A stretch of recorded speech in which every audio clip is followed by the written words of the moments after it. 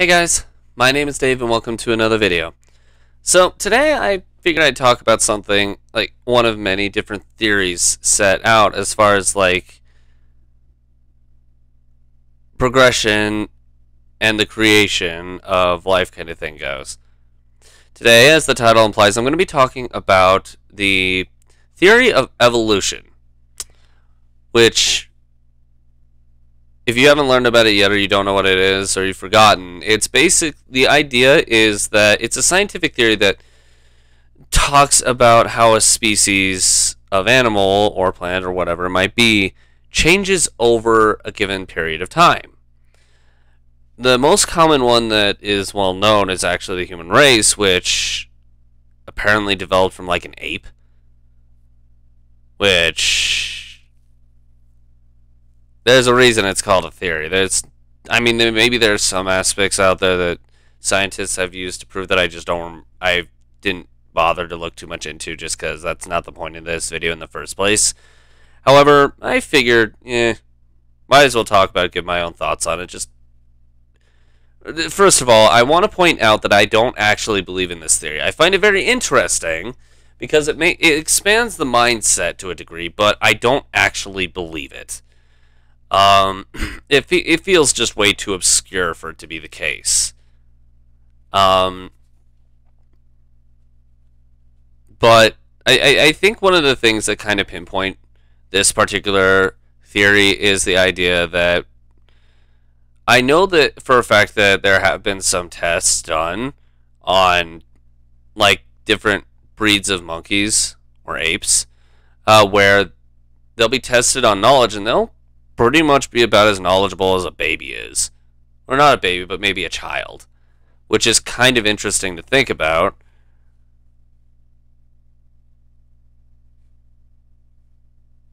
But I think it's more of like, because the way they go about it, it's not like these thought processes of people typing anything. They probably have the smarts of like let's say a toddler who doesn't know how to like write yet or anything, or doesn't understand very much yet. I think that's the best way to analyze it, I guess. But the idea of evolution, to a specific degree, can make sense, but I don't think it's kind of how things developed from the start.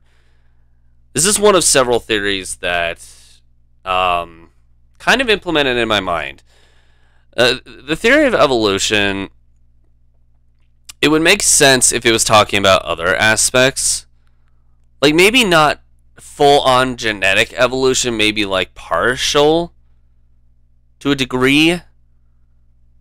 Like, for example, say human race has always been the human race kind of thing, but they've developed to match the scenery they're in a bit more, rather than completely change appearance and just their genes completely change. Like, for example, say, I don't know, the human race starts living around water more often to the point where our genes would develop to be able to start surviving underwater longer. Not to like grow gills or anything to breathe. That's not what our genes are built to do. But to like be able to, for one, hold breath underwater a bit longer or something. I don't know. It's just kind of an idea. I think like the theory on its own, the original idea, was kind of a stretch, but it has like a concept that makes a lot of sense. I guess a good example that's more realistic, that has basically already happened, can be cordon temperature. As many people who are knowledgeable about it knows, the human body, the bloodstream, it's always one very specific temperature. Or at least that's how it started. But observing things, I've kind of noticed that depending on the individual, the body temperature can be a bit different, which means the blood is either hotter or colder, depending on the person. And I feel like this is just kind of where you live is what kind of processes this.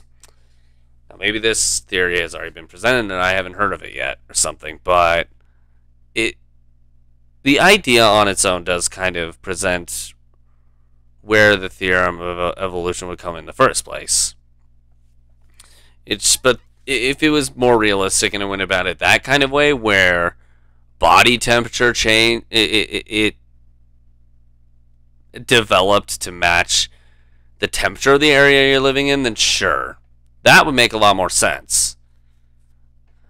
But the theory that it would completely change genes overall, that's where it feels like a little bit of a stretch. But I don't know. This is personal opinion. Maybe some of you out there actually do believe in the theory of evolution. If so, to each their own. I personally don't. I don't have a specific theory that I actually do believe in, quite frankly. There's a belief I have, but I'm leaving that off the channel. That's honestly, in my opinion, for me to know and for me only to know, outside of those who actually know me personally, like my family, Pink Fox, Aaron, people like that. But outside of that, I think my own personal opinion on that, like my personal beliefs, are going to stay on mute. Anyway, I'm going to leave this here. What are your guys' opinion on the theory of evolution? Let us know in the comments below. Want to check out any other discussion rant type videos like this? Click the link on the side of my head where you'll find over 200 at this point. Not quite floating your boat, why not check the link on the other side where you'll find something that YouTube might think you might enjoy a bit more. In the meantime, I'm going to head off. Thanks again for tuning into this video, guys, and we hope to catch you all in another. See you guys later.